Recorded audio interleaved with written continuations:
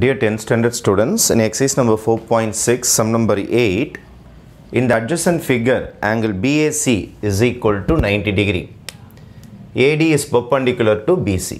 இந்த மாதிரி மேலே ஒரு 90 டிகிரி வந்துட்டு கீழே ஒரு perpendicular வந்து கட் பண்ணி இது 90 இருந்ததுன்னா இந்த ட்ரையாங்கிளும் சிமிலர் ட்ரையாங்கிள். இந்த ரெண்டு ட்ரையாங்கிளும் சிமிலர் ட்ரையாங்கிள்.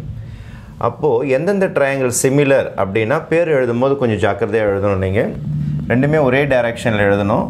இங்கேருந்து இதுக்கு பேர் வைக்கணும். நீங்கள் DBA என்ற ட்ரையாங்கிளும் DBA என்ற ட்ரையாங்கிளும் அதே மாதிரி இங்கேருந்தே பேர் ஸ்டார்ட் பண்ணுங்கள். ஆனால் இப்படி வந்துடணும், இப்படி போய் ரொட்டேட் ஆகணும். DAC என்ற ட்ரையாங்கிளும் சிமிலர் ட்ரையாங்கிள். இது ரெண்டும் சிமிலர் ட்ரையாங்கிள். இந்த கான்செப்டை யூஸ் பண்ணி நான் போட போகிறேன்.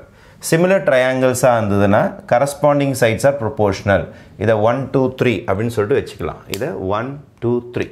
இப்போ நான் ஃபஸ்ட்டு என்ன செய்ய போகிறேன்னா 12/12 போட போகிறேன். ஃபஸ்ட்டு யார் சார் இங்கே 12? டிபினாலும் ஒன்று தான், பிடினாலும் ஒன்று தான். டிபினாலும் ஒன்று தான், பிடினாலும் ஒன்று தான். ஏன் சார் பிடின்னு வச்சிங்கன்னா ஆன்சரில் பிடின்னு இருக்குது உங்களுக்கு. அதனால் டிபின்னு வச்சாலும் தப்பு கிடையாது, பிடின்னு வச்சாலும் தப்பு கிடையாது. அப்போ இங்கே போய் 12 எடுக்கணும். இங்கே டிஏன்னு எடுக்கலாம், ஏடின்னு எடுக்கலாம். ஏன்னா ஆன்சர்ஸ்லாம் ஏடின்னு தான் இருக்குது உங்களுக்கு. அதனால் டிஏன்னு எடுத்தாலும் ஒன்று தான், ஏடின்னு எடுத்தாலும் ஒன்று தான். அப்போ 12/12 எடுத்துட்டேன். 12/12. அதுக்கடுத்து நான் என்ன பண்ண போகிறேன்னா 13 எடுக்க போகிறேன். 13னா டிஏனாலும் ஒன்று தான், ஏடினாலும் ஒன்று தான். இங்கேயும் 13 தான் எடுக்கணும். Corresponding sides are proportional. அப்போ டிசினாலும் ஒன்று தான், சிடினாலும் ஒன்று தான். அதை பாருங்கள், சிடி தான் இருக்குது இது பேர். டிசின்னு வச்சாலும் வைங்க, இல்லை சிடின்னு வச்சாலும் வைங்க.